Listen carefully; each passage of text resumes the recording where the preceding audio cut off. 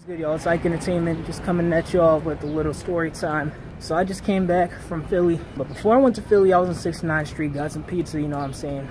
Not gonna say where, but an interesting thing happened. So basically, I'm out, you know, I get the pizza, I'm waiting on the cashier to, you know, ring me up or whatever. But the thing is, she doesn't, she's like overwhelmed with a lot of clients. So me, being my kind self, I didn't run off with the pizza. I just waited until, you know, she was focused. She said, oh my gosh, you know, I'm sorry, I was busy and everything. So I wasn't able to ring you up. So everybody in that place is like dead silent and confused, all right?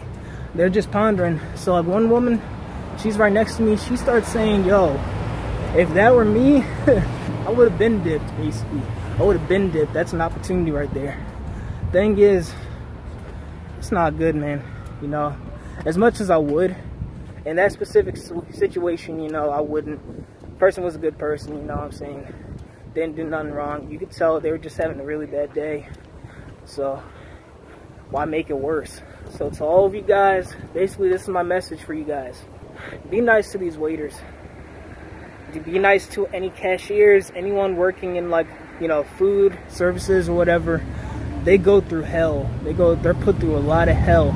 So you don't want to add to that. Just smile, say thank you, you know, just be kind if they get your order wrong. Don't come at them too hard, you know what I'm saying? Because everyone makes mistakes.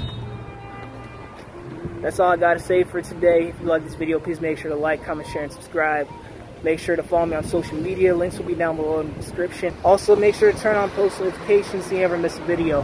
Thank you guys for watching, and I'll see you guys soon. Peace.